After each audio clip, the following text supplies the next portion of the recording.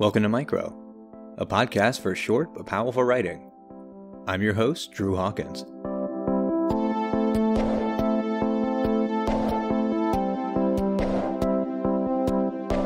Infatuation, the absence of love, pairings that seem destined to fail.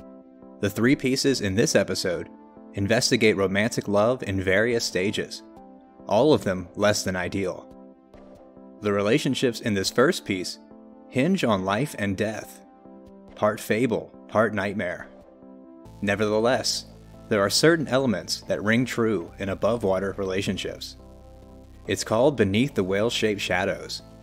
It was written by Rachel Ranie Taube and published by Literary Orphans. Enjoy.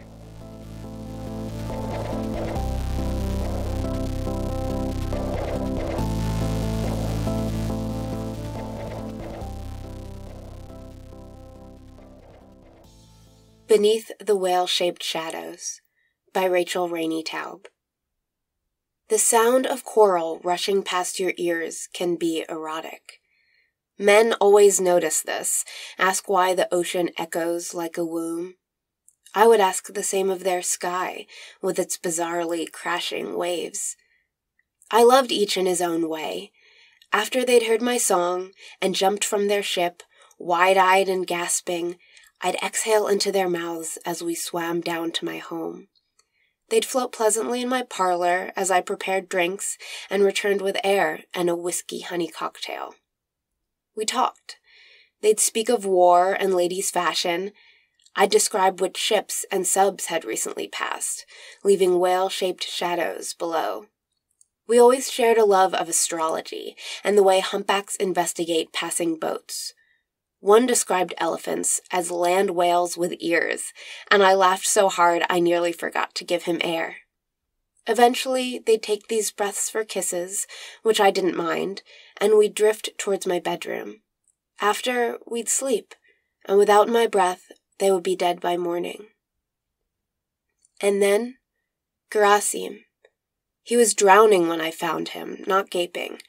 Below, he speaks only of his wife. He describes her underarm hair, their ventures training dolphins for war. I'll tell you more in the morning, he says. I keep him alive all night. I ache not for the ending or even for his heart, but for the way he whispers her name against my teeth like it's a pearl. Agnesa. Yes, it's difficult to keep him alive. We sleep mouth to mouth like yawning guppies. Sometimes he begs, or stares numbly at the underside of sunlit waves, watching for his Malutka submarine to cast its shadow. But he belongs only to me. He'll grow old here in my grotto, and I will love his tongue's flick till the very last time he takes my breath.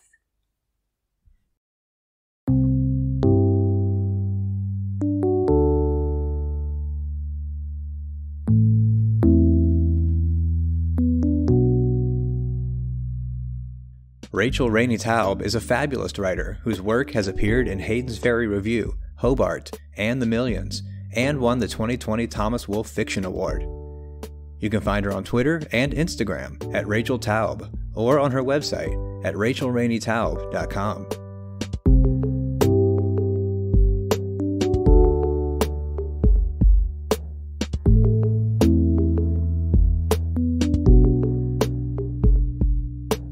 The setup, the change of tone, and the surprising twist breathe life into this next brief, original, and highly specific piece.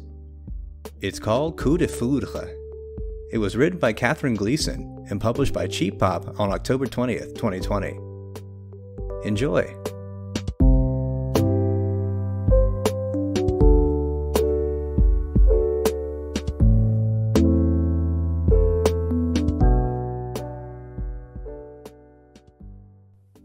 Coup de Foudre. At the Virginia Woolf Conference, I sat with Jess and doodled, and during a break you appeared, all smiles and hugs, and yet we hadn't met before. No, not yet, but I'd seen you on stage, dancing in a torn black dress, and at that moment everything stopped and at the same time rushed ahead. A whooshing in my ears, the flight of many tiny wings. What season was it? At the conference, you were sleeveless, your milkmaid arms glowing in the overhead lights. Could it have been November? In the spring at the bar, I admired your new haircut and flinched when women dropped at our table to say hello, but the whole time your eyes were on me, wrapping warm, and when you kissed me, I was sealed, swaddled, branded forever in your orbit, a happy moon. We finally went back to your place. What time was it? And stayed sunrise to sunset and sunrise again. Those days were cappuccino foam bouncing along the street together. We shopped, we ate, we snapped photos on the back of someone else's motorcycle. You moved to the big city. Gravity shifted, months of gnawing and chats on the phone, and your voice faded, your spirit off seeking. What year was it? I returned home to a letter from you, your loopy handwriting warm in my grasp. Dear Kay, know that I love you, but I cannot love your sin. You are not a lesbian. You are merely someone who chooses to practice that lifestyle. Sin, you ask, yes, sin, it is all around us, and we must fight it off, and grow toward the light.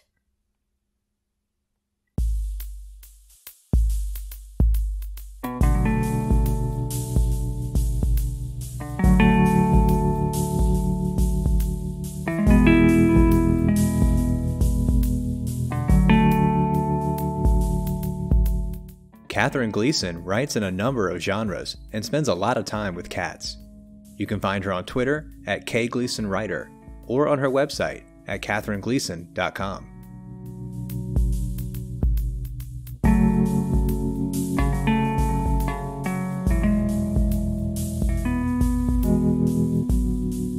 For our final piece, heat, skin, and a cheesy sign create the backdrop of this uncomfortable moment. Fair warning, bodily fluids feature prominently in this piece. It's called Not Hard at All. It was written by Rachel A.G. Gilman and published by Flash Fiction magazine on September 14th, 2020. Enjoy.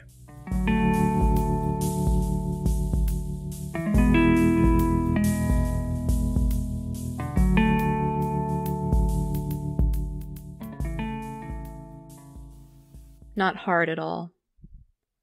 I am lying upside down on my bed with the bottoms of my feet pressed to my headboard and cow semen pooled in a puddle over my belly button. A drop of cum drips down the skin, covering my bottommost false rib. I'm not very good at breakups. Balmy, curry-scented air wafts through the window in my Rose Hill apartment. It is going on 2 a.m. and still in the mid-80s outside, the coolest temperature for the day, August in Manhattan. Cal lies next to me, my burgundy lipstick stamped on his collarbone. We've been trying to call it quits all summer. We tried on the floor of his kitchen the morning after his graduation party when I was only staying for pancakes. We tried before he left his job at the Italian pastry shop after getting off the wait list at law school in Chicago. We'll try anything. Anything but admit our feelings this past year have barely spanned 2 boroughs. Our proximity has allowed for our burning physicality. Our physicality is our entire relationship. 3 states will break our fuse. Cal turns toward me, his blonde brown hair hot against my shoulder. When is your flight? I ask. He mumbles into my chest, 7 hours.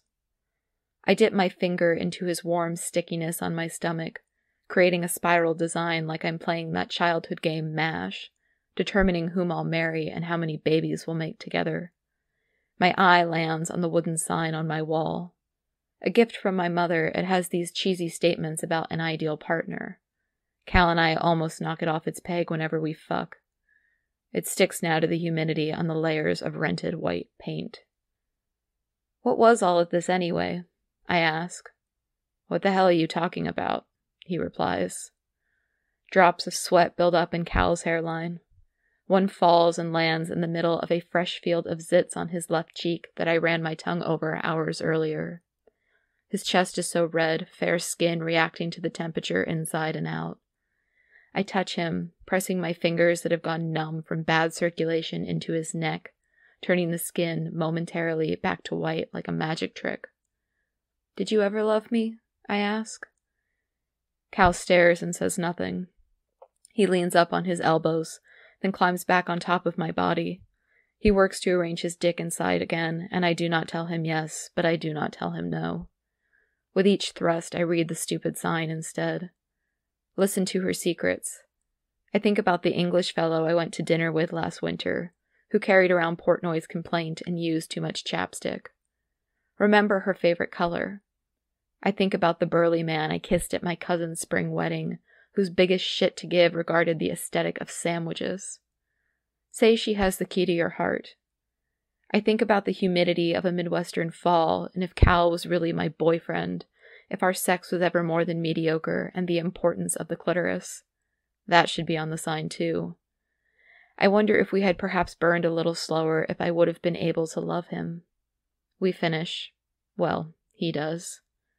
Cal leaves 45 minutes later, his only goodbye the second patch of jizz on my tummy.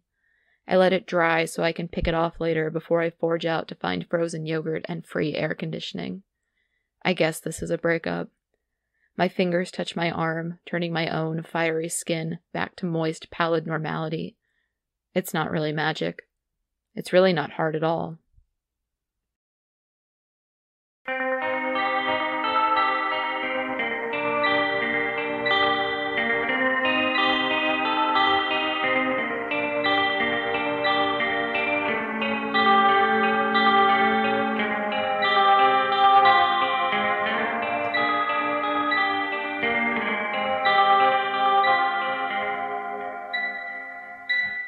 Rachel A.G. Gilman is the creator and editor-in-chief of The Rational Creature, a columnist for No Contact magazine, and a writer whose work can be found online and in print throughout the US, UK, and Australia.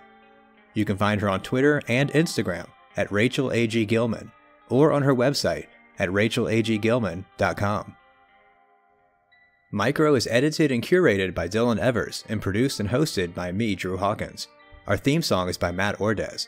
You can find all of the information about this episode's writers, their featured work, and the publications where they were published, as well as a transcription of this episode in the show notes. Subscribe to the show on Spotify, iTunes, Google Podcasts, or wherever you listen to podcasts, and check out some of our other episodes. We're also now on YouTube, so if you need subtitles, check us out there. And of course, you can always find our shows at micropodcast.org, and you can follow us on Twitter, Facebook, and Instagram at Podcast Micro. Thanks for listening.